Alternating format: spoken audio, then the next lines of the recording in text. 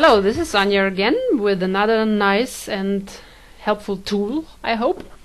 In my last video I was talking about audio editing and showed you where to get free, nice, useful audio editing software, Audacity.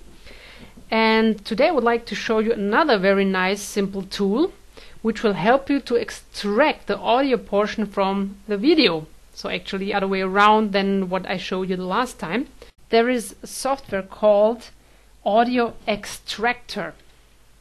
So let's search it on Google, audioextractor.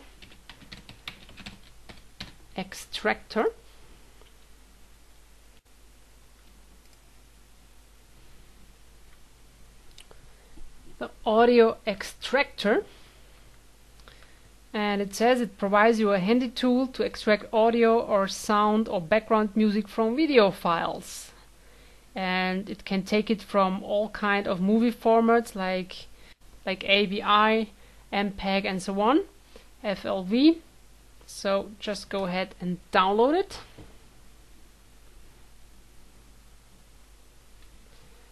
Save wherever you think you want to save it, like on C, programs and so on. So I'm not going to download it right now because I already have it.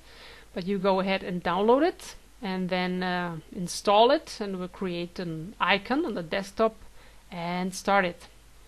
So I have it here, audioextractor. Let's open it.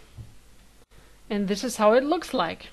So all you need to do is now put a video in here, like drag and drop. So let's do that. So just for an example, I'll take a AVI movie that I have here. You see I can drag and drop it right here into the audio extractor window. Here's the source format, output format mp3. You can add files here with this button like you see, and just browse to your Explorer, which I have not done, but this is the way how you can do it. Or like I just showed it, you can drag and drop it over here. You can also take several files, and here you can delete it again. So this is the video that I want to extract the audio from. Here you can select your audio settings, the quality you want to have. Usually 128 is a good quality, good enough. For video I would even choose lower. It depends what you want. So 128 is a lot, 160 is very good, and 192 is extremely good. So let's take that one.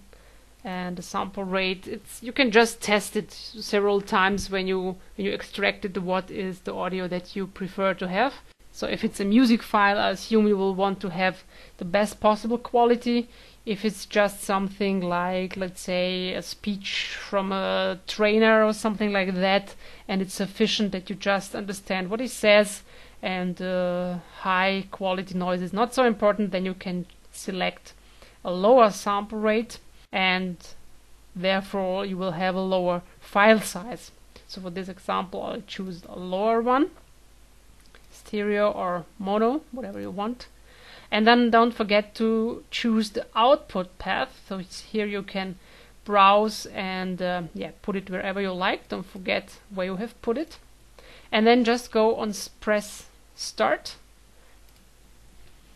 and it will start extracting. That's all. Already done? Okay. And this is it.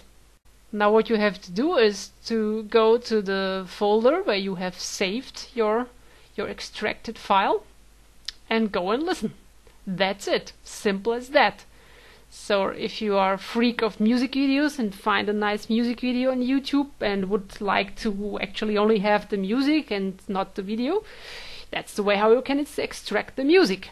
If, for example, you have a 30-minute audio with Rich Sheffran or Bob Proctor explaining something, it might be sufficient to just listen to it, not necessarily to watch everything. And that way you can extract the mp3, put it on your mp3 player and carry it with you. So I hope this was helpful and useful. If you liked it, as always, subscribe to my videos. There's going to be more of that stuff and similar interesting tools. Comment and rate. And thanks for watching.